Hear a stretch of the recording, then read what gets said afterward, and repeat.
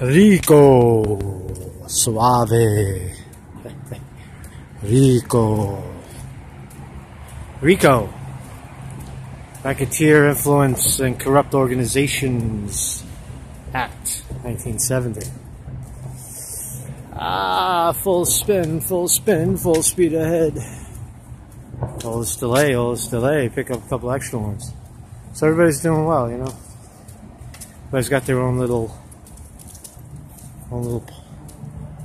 piece of the action, right?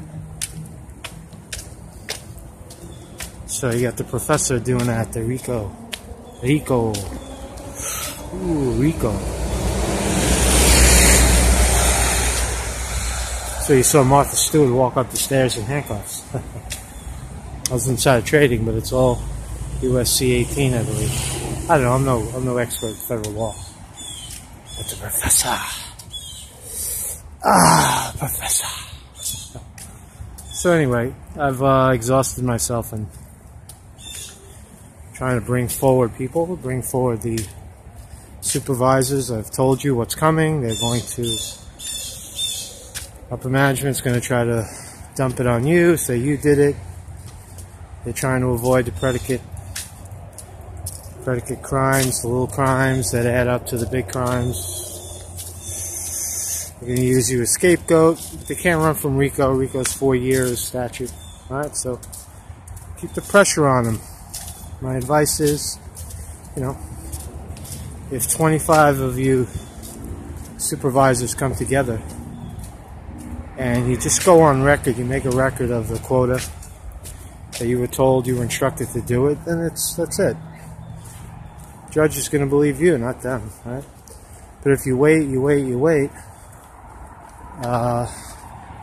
they're just going to, like I said, they're going to throw you under the bus. They're going to use you as the scapegoat, the patsy, right? You're the patsy, right? They already have their patsy picked out, and she probably knows who she is already. So anyway, that's all. RICO. RICO. Nothing changes in terms of discrimination and retaliation. But we're now advancing to RICO, payroll fraud, obstruction of justice, those sorts of things. Okay? Just keep pushing. Keep push. Enjoy your day. It's beautiful out in New York. 63, sunny, dry. RICO.